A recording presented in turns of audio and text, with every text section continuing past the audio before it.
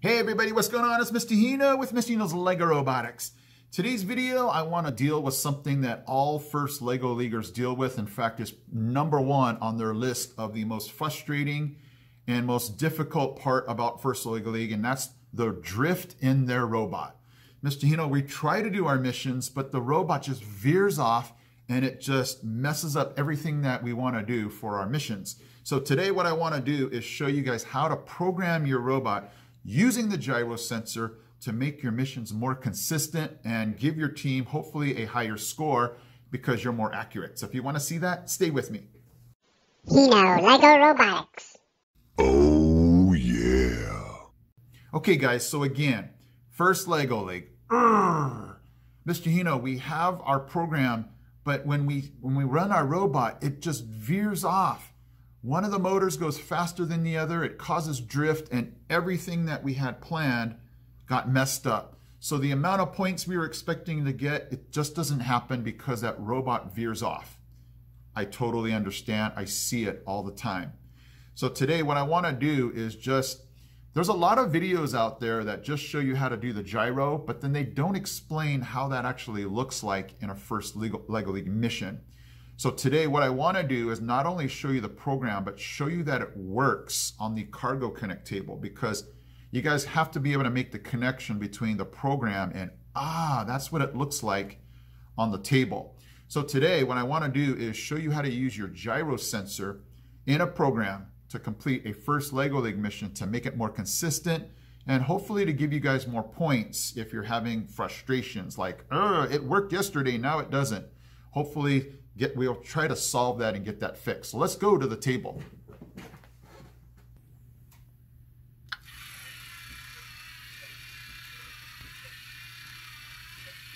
Okay, did you see the drift on that?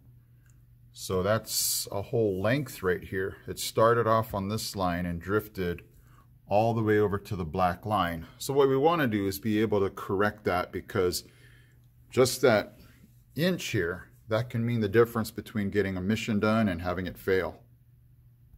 Okay guys, my apologies for a few things. #1, I usually would screen record on my laptop, but this is the old laptop that my students use.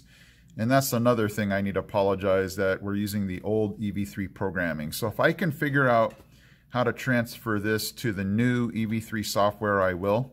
But we're using the old EV3 program here, and this is basically my program to do the platooning truck. And I'm just going to be trying to push the platooning truck and attach it to the bridge. So this gyro block right here, this is just a reset block. So all I did was click on it and go to reset. The reason why you want to reset this is we want to always have your gyro setting at 0. A lot of times when you're going to move your robot, your gyro setting is going to, it's going to activate to whatever angle that you're rotating it to. So we always want it to be 0 right before we start this program here. And so I now had put this loop block in here. And within the loop block, we have another gyro sensor block. And this is the one that's actually going to make the robot go straight here. So I have this for measure and angle. And then I busted out a math block here. And here's the reason for the math block, and here's why I set it for -1. The higher your setting, the more jagged your corrections are going to be. I wanted a pretty smooth correction, so I kept it at -1. So I set this for multiply, and here's what's basically going to happen. All of you guys that do first LEGO League know that your motors are not always going to rotate at the same rotations, which means one motor is going to go faster than another at some point, and that's what causes your drift. So here's what I'm going to do. I put a data wire here that's going to connect into the gyro, and it's going to feed the reading into this math block. So let's say that your B motor is going to go 5 degrees faster than the other motor. So what that's going to do is this is going to put that into the math block here, and it's going to multiply it by -1. So 5 times -1 would be a -5. So what that's going to do is that's going to take the output here and put this into this steering block. And this 30 is going to be how fast I'm going to go with my robot. You guys can choose whatever number you want. So it's going to take that reading, that -5, and put that into the BC motors here, and it's going to make that correction. So if I'm drifting -5, what's going to happen is it will tell the BC motors, hey, we better go back 5 degrees from the amount of drift that we made. And then you can choose here how long you want that to happen. So I know that 2.2 is going to be the perfect, let me move this over here. 2.2 is going to be the perfect amount of time to line my robot up for the platooning trucks. Okay, everybody, so I downloaded that gyro program that just has it go straight, and I just wanted to show you something here. So I have the robot here, and you can see how it's lined up right there along this line right here, right there. So I know that that will get it to go straight, right in between the two planes. So watch this. It should not hit either one. It should go right in between, just like that. So what's really cool about this gyro program, let me put it right back where it was. So what I can do is I can hit this and it'll go right back online to where I had it aimed.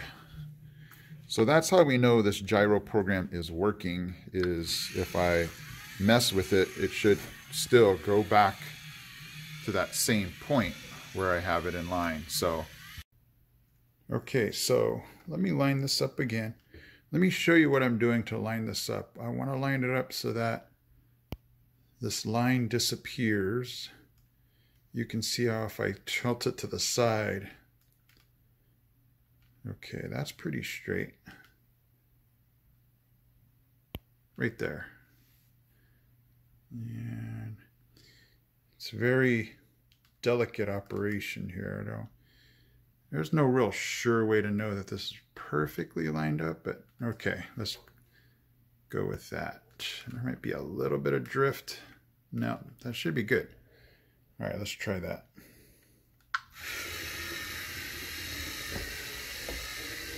Pretty straight. Look at that. Okay, so now that we know we have a perfectly straight line here, we're now going to put this together with a gyro turn to do the platooning trucks. Oh, I guess it'd be nice if I had one there. So for those of you that are like, Mr. Hino, that's fantastic, show us how this can be useful in a first LEGO League mission. We're going to do that gyro forward, we're going to do a gyro turn, and another gyro forward to put this platooning truck straight onto that bridge. And so now I'm going to make a gyro turn. So that's what the next set of blocks is going to be for. So I'm going to set my BC motors here, and I'm going to put this at 30. So the B motor is going to go for 30. It's going to go at 30% motor speed. And I only want that left motor turning because I'm going to be making that right turn. And then I have my gyro block set in here. Now this is actually going to be a weight block. So all I did was I put it on for gyro and then change and then angle. So what's going to happen here is my robot's going to turn. And the reason, Mr. Hino, how come you don't have it at 90 degrees? Because there's going to be a lag in the communication between the gyro. By the time it gets from the gyro to the brick, it actually goes past 90 degrees.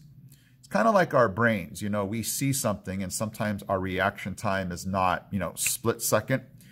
So I know that 82 is about perfect for a 90-degree turn. And so what's going to happen is the gyro is going to basically, when it turns to the right, when it gets to 82 degrees, it's going to tell the brick, hey, we need to stop rotating. And so that's what this block is going to be here for. It's just going to stop my motors for 1 second.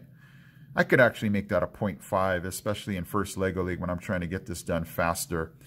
And so it's going to stop my robot And that's going to be the perfect 90-degree angle right there.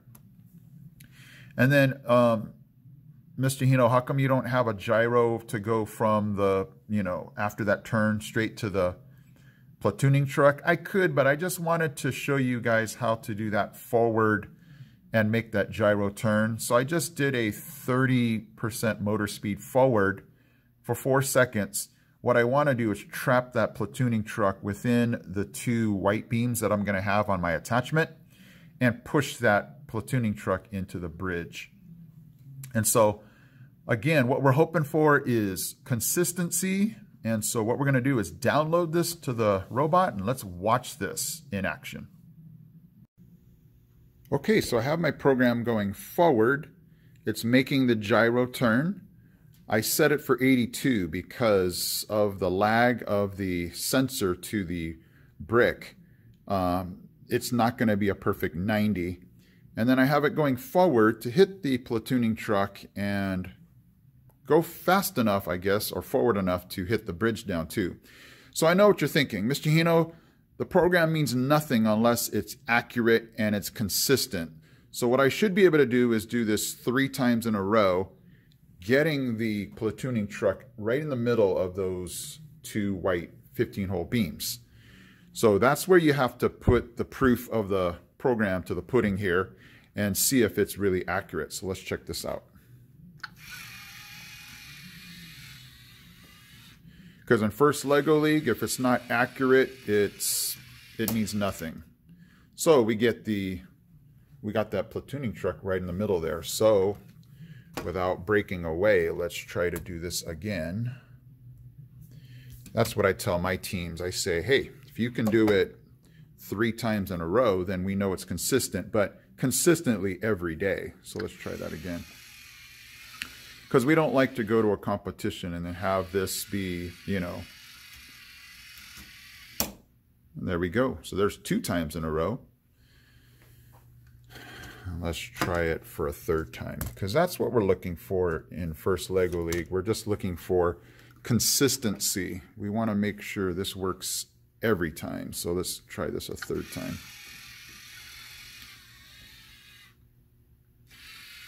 And it gets it in the middle of that every time. And that's what we're looking for. We're just looking for a consistent program that we can rely on, that we can trust and go, hey, this is the big thing for first Lego League. If we're going to be more surprised if it doesn't work than if it does.